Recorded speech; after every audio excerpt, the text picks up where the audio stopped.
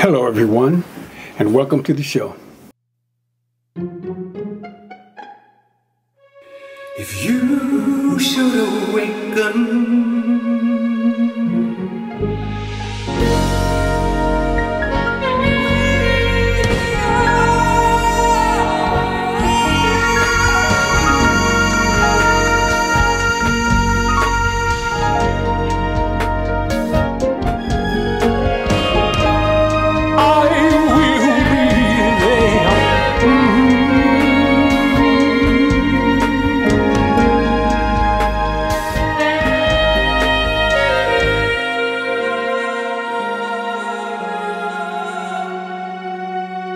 I will be there when you wake from your lovely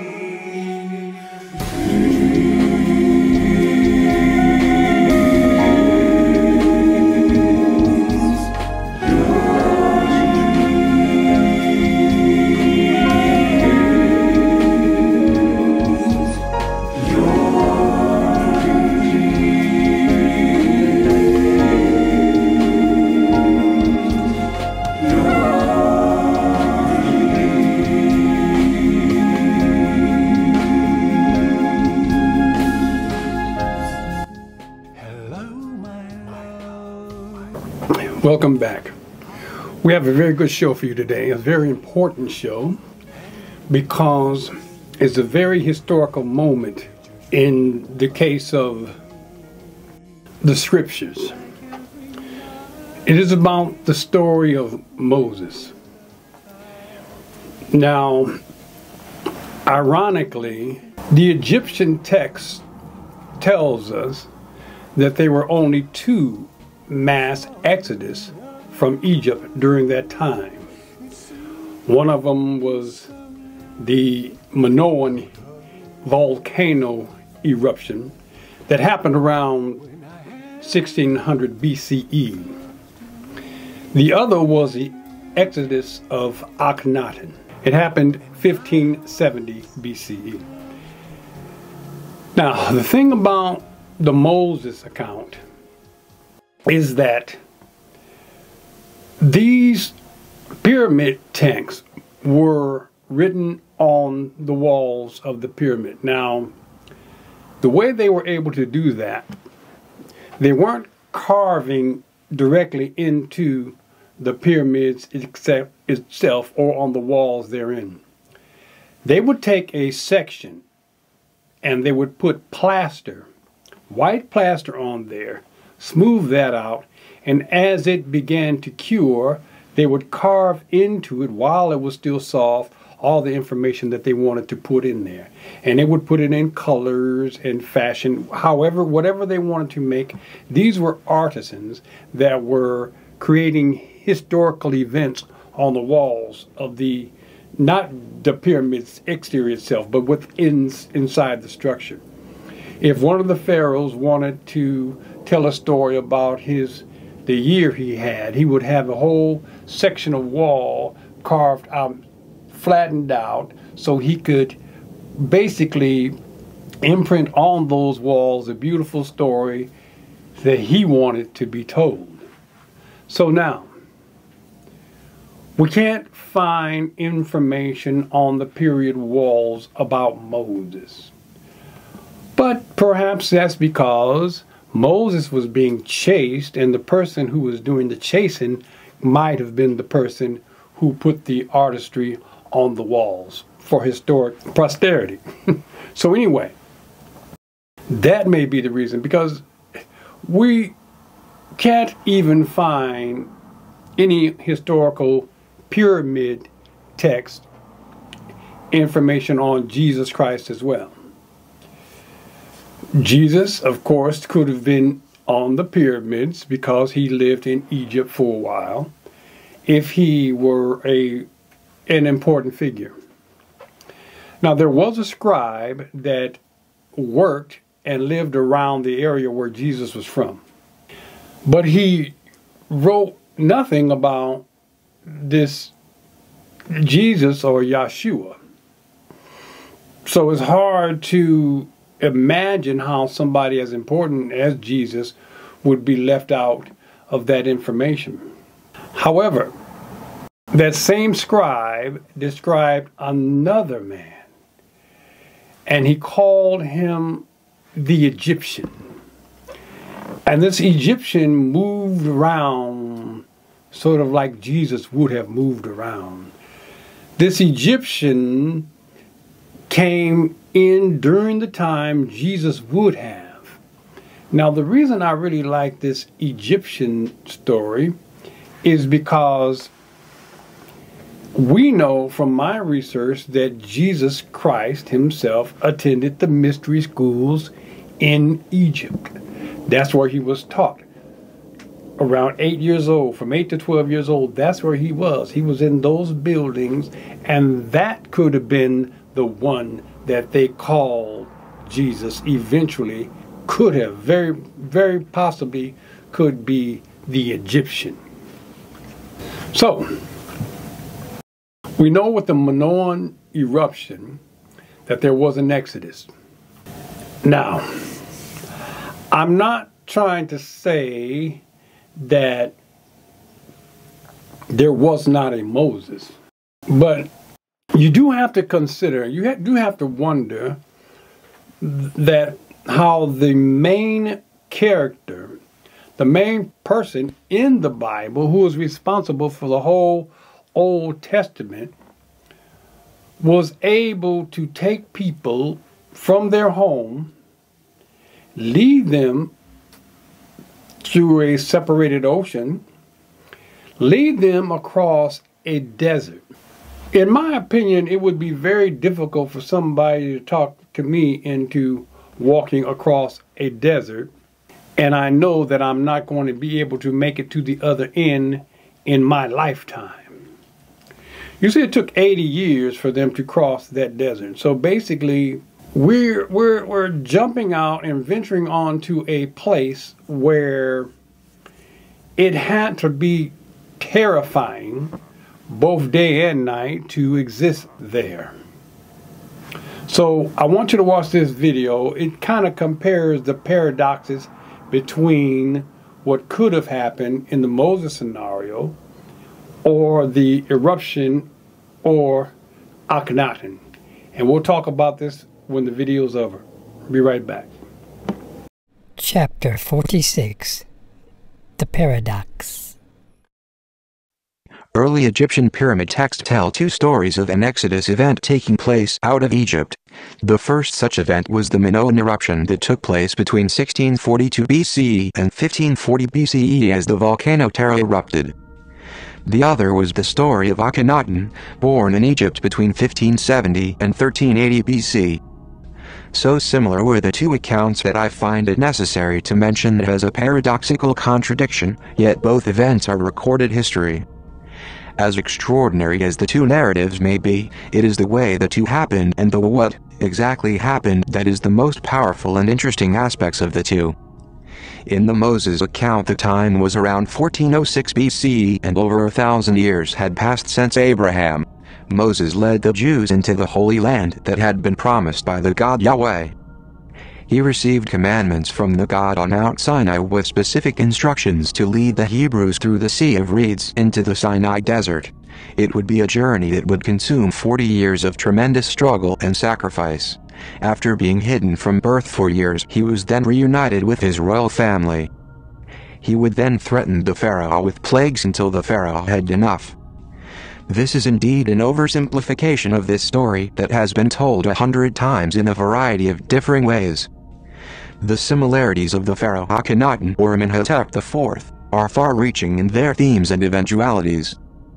Both of these accounts are well represented in literature, and you need only a little research to find them.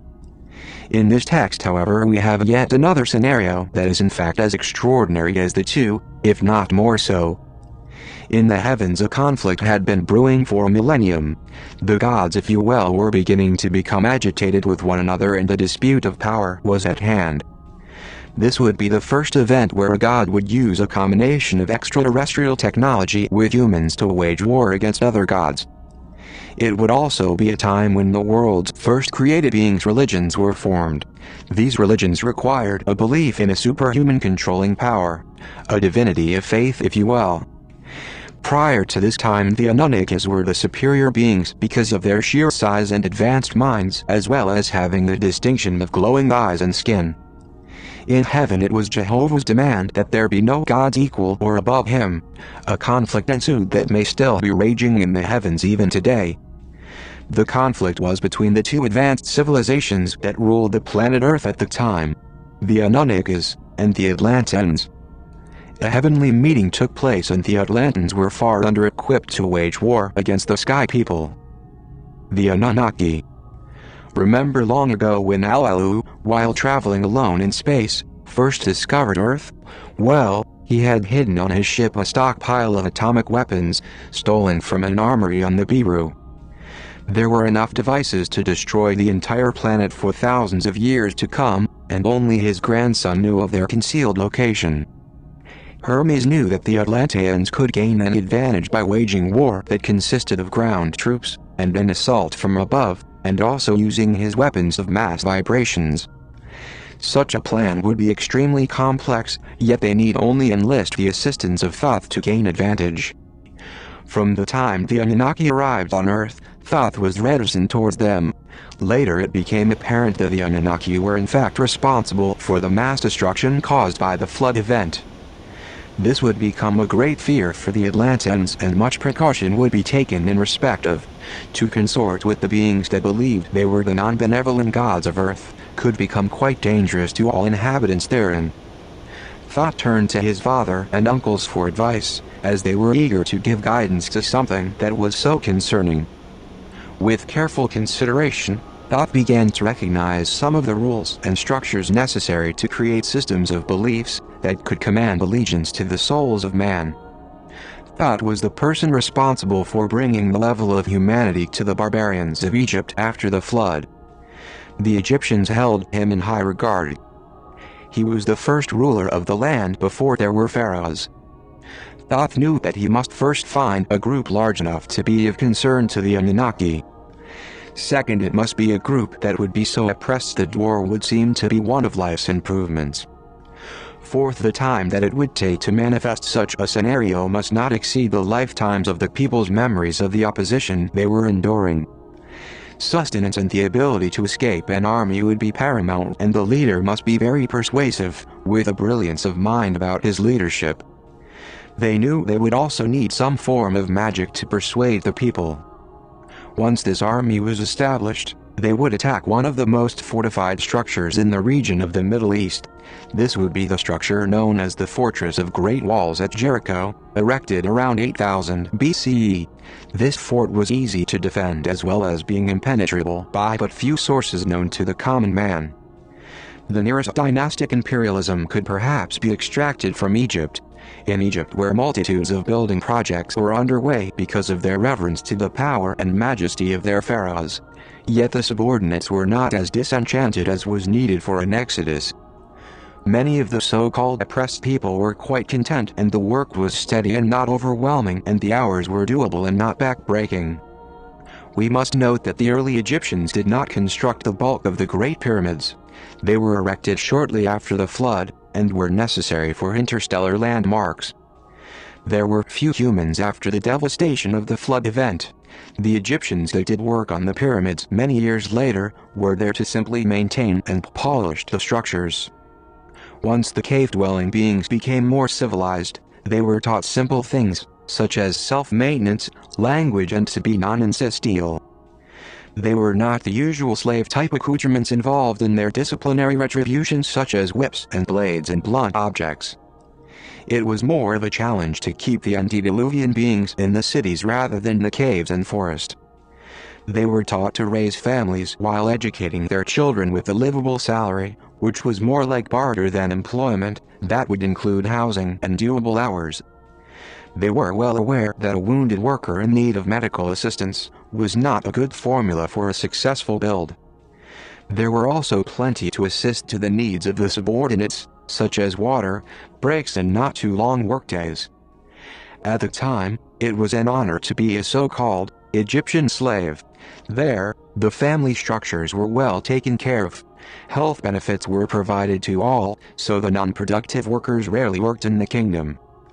So you see, it would take quite an effort to persuade hundreds if not thousands of families from such comfort. The Hebrews would have to commit to a 50-year trek across desert sands, with little knowledge of what exactly the true reasons were.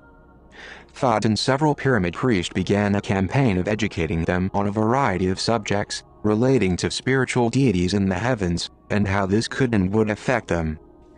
They were told story after story of the merciless powers that the gods were able to bestow upon the people. When the time came, Moses was in great disagreement and skepticism. He would later return as a spiritually enlightened Moses, with abilities that seemed supernatural and divine. The Hebrews would then be frightened into submission by a carefully planned chain of events, organized by Hermes and Lucifer, who was now trying to reconstitute his heavenly image. This deity had been looking for a chance to redeem himself and had knowledge of bush-burning magic and voice-over experience and would call himself Yahweh. Hermes, who had begun to feel that the Anunnaki were indeed dangerous, because of their insistence of making the created beings believe that they should be feared or punished, or even destroyed, as they once were, because of their insolence.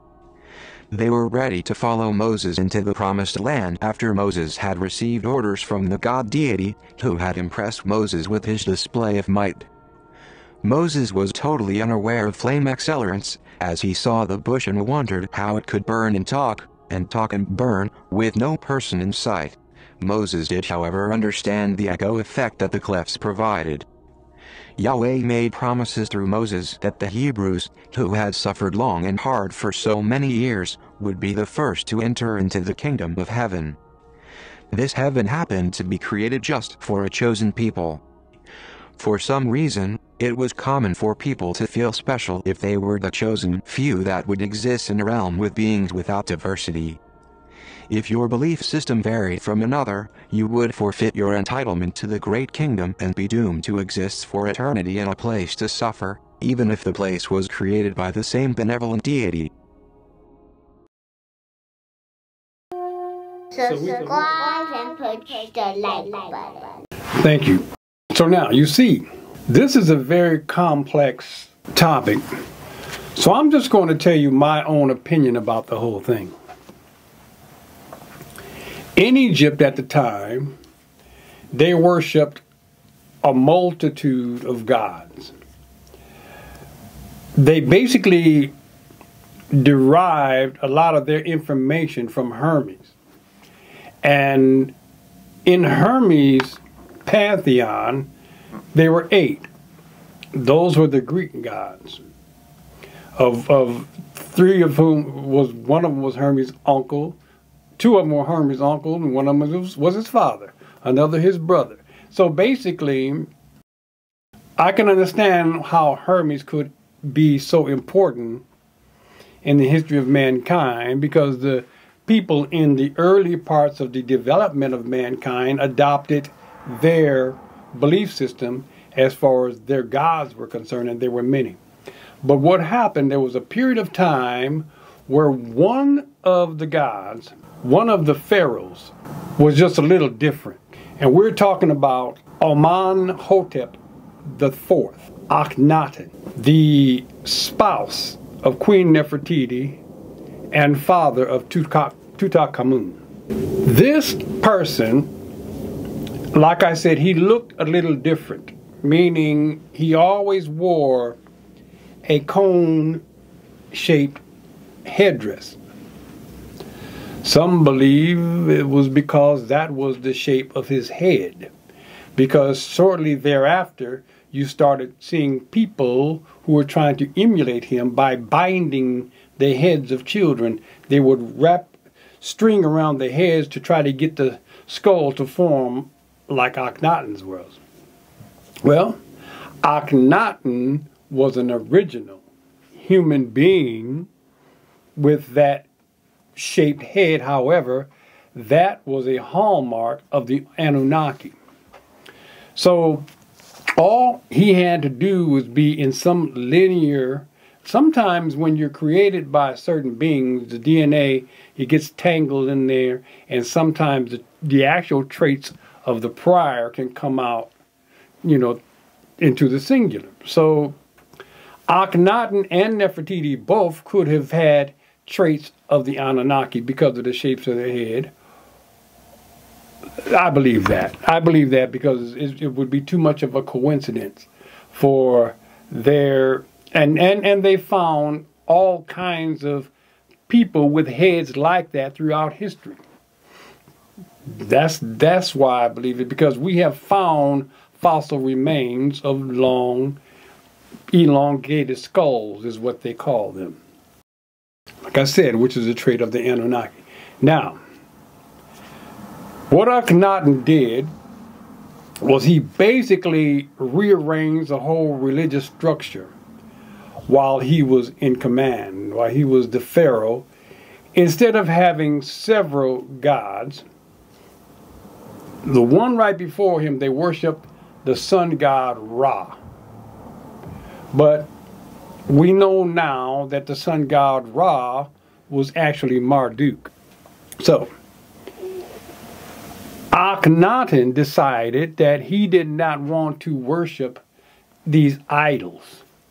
He wanted to create the first monotheistic religion. Mono meaning God, one God only. One God only. So basically what that meant was that all the pyramid priests would now have to convert to what he said was correct, and they didn't want to do that because their jobs were more secure when they got to worship and promote the things of the past. That's how they got paid. That's how they got their income for keeping the religion alive. So when Akhenaten comes along, he wants to change the religion. Now, this went on for a while, but like I said, it put a lot of people out of work. Ultimately, Akhenaten was run out of Egypt. This was an exodus. The first thing he did was he felt that he didn't want to live in the city. So he created his own city. And I mean, when he built this city, he built it in a place where everything was naturally beautiful, where everywhere he looked, there was nothing but something scenic to look at. The city was called Amana. And the amazing thing about this city is they did very little writing about it. They did very little writing about Akhenaten. Akhenaten was the Egyptian pharaoh that was erased from history because they wanted to go back to what they believed before he got there. So they basically tried to destroy everything that he had ever created. With modern day archaeology, they were able to find that city. They were able to find these blocks in Egypt and reconstruct Akhenaten city.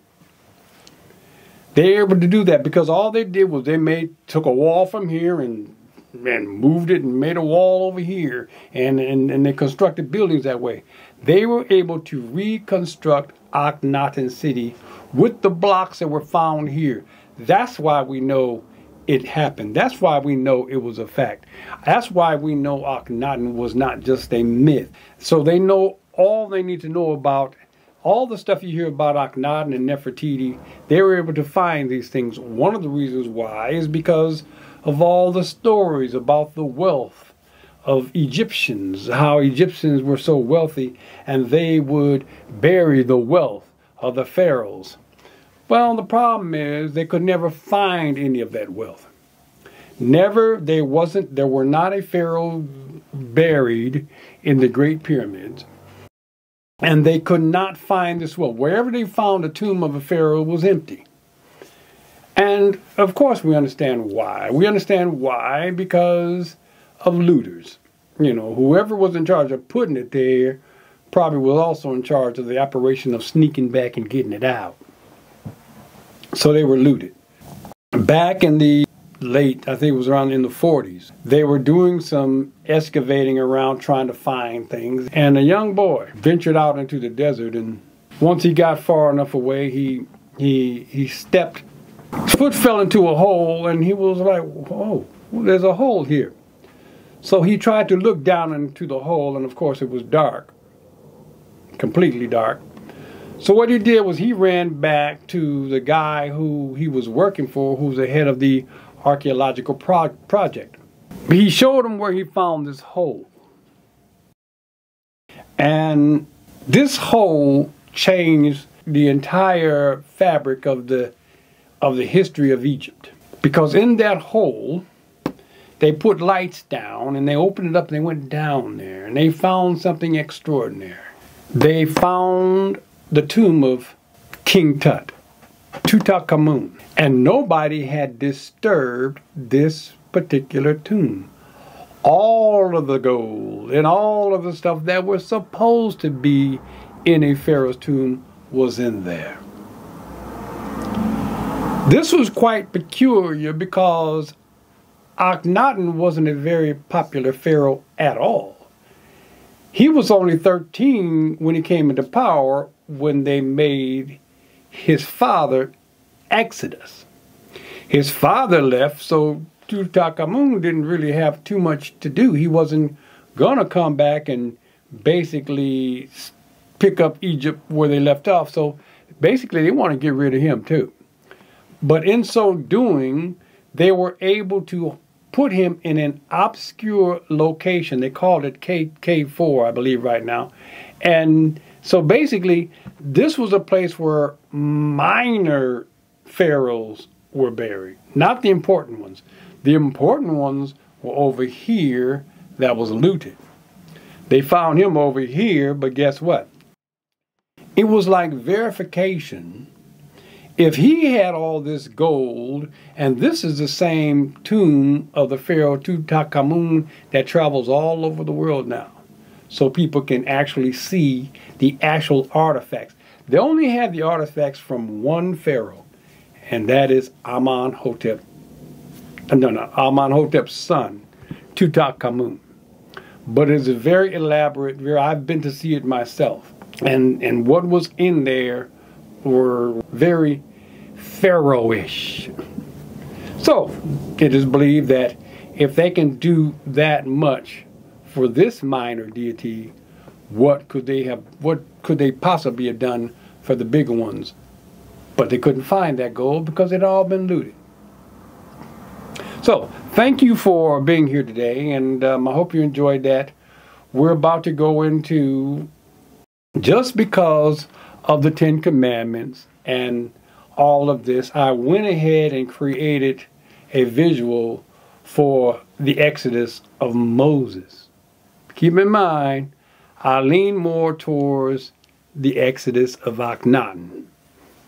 But, like I said, the reason the Moses account may have been erased could have been because the Pharaoh in charge did not want to put that on the pyramid text. So I'm not saying Moses didn't exist. I'm just saying that it's not written in stone.